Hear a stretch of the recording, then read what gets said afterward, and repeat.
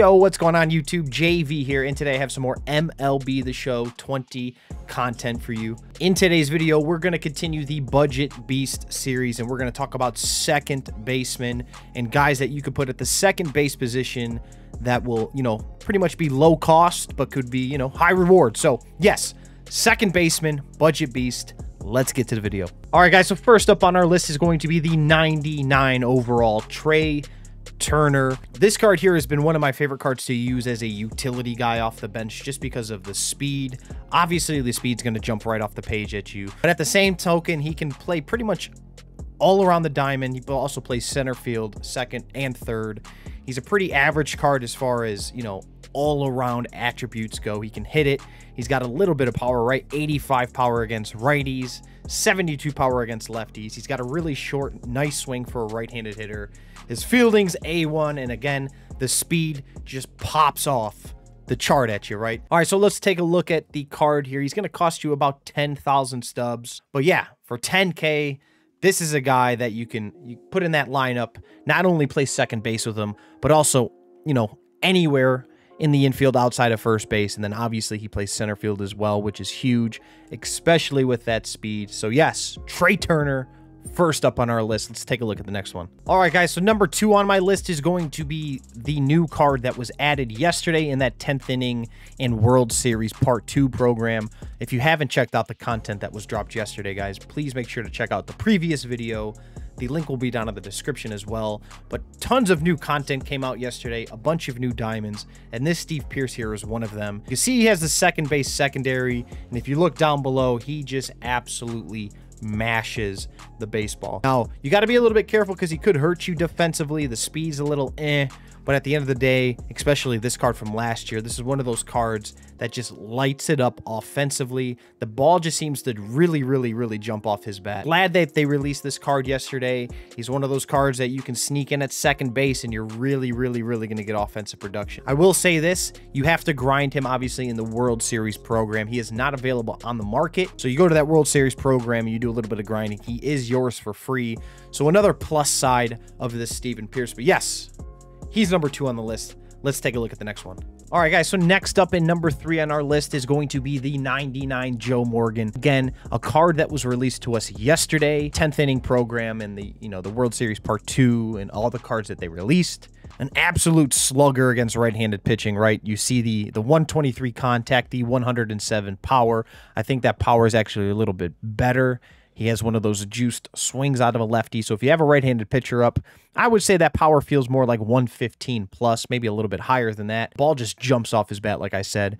He hits lefties okay, right? You might struggle a little bit versus lefties, but this is why we have people on the bench and guys you can platoon them with. Maybe a little bit of Joe Morgan and Steve Pearce. I don't know, just giving you an idea. And yes, this card is free to obtain. I will take a look at how to do so here real quick for you. So let's back out here. Let's go to programs, player program, and check out the Joe Morgan program right here. You just got to get 50 points, right? So you got to play these moments here that you see on the left, as well as a couple of the missions. It was just, defeat the computer on an all-star difficulty, and I just had to exchange second basemen, and then bam, the Joe Morgan card is yours. So great speed, great fielder, bopper against right-handed pitching. The vision's at 110. He's going to have a huge PCI. And if you struggle with him against lefties, then just have somebody on your bench who you can platoon him with, i.e. Steven Pearce or somebody like that.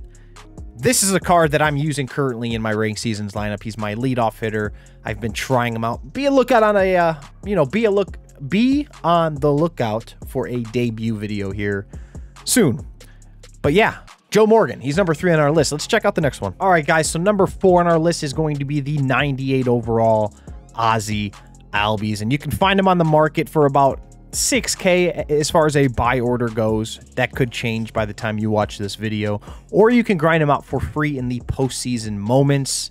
or the postseason collection. So check that out if you really don't want to use the stubs to pay for him on the market. But we got a switch hitter. Gotta love the fact that he's a switch hitter. He's got the diamond defense, diamond hitting, absolutely slugs against left-handed pitching. So this could be a guy that you platoon with that Joe Morgan card, who we did just mention, and you could have some success there considering he smashes lefties and Jomo smashes righties. But at the end of the day, this Ozzy Albies card also is a switch hitter, so you can hit him against righties and or lefties, whatever you prefer.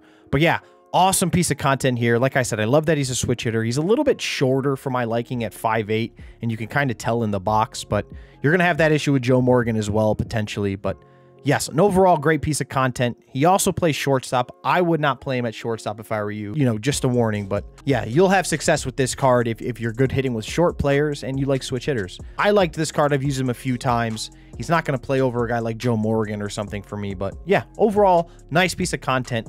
Pretty cheap card, switch hitter. That's a W.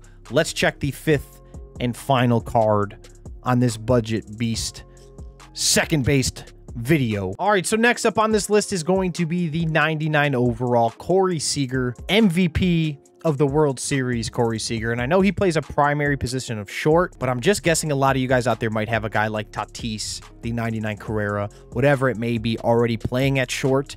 And defensively, I think the Seager's a better fit at second. That's just me. That's my opinion. So I like to play this Seager at second, and that's why I'm going to put him on this budget beast list, because I think more people than not are going to use him at second and third compared to short.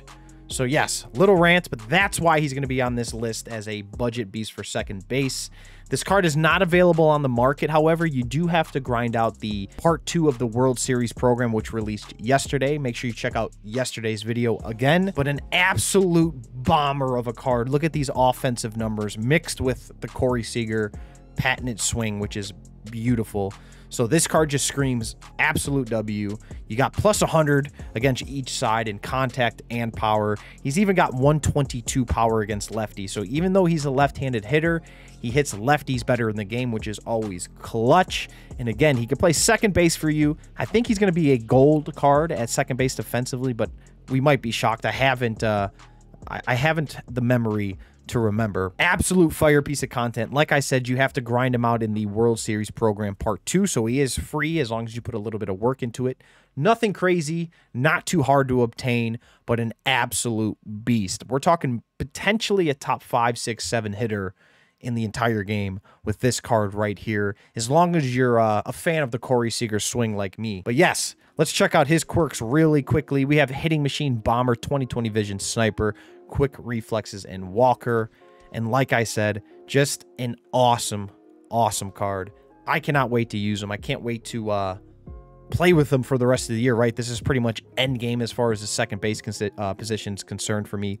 Maybe even third base. I'll switch, Joe Morgan, Tatis, and the new J-Ram and guys like that. I'll switch them back and forth throughout the rest of the year. But this is a guy who will be in the lineup a lot here down the stretch. But yeah, that's pretty much going to do it for the Budget Beast video. I appreciate you guys for watching. Tomorrow's video will be shortstops, and then the day after that, third base.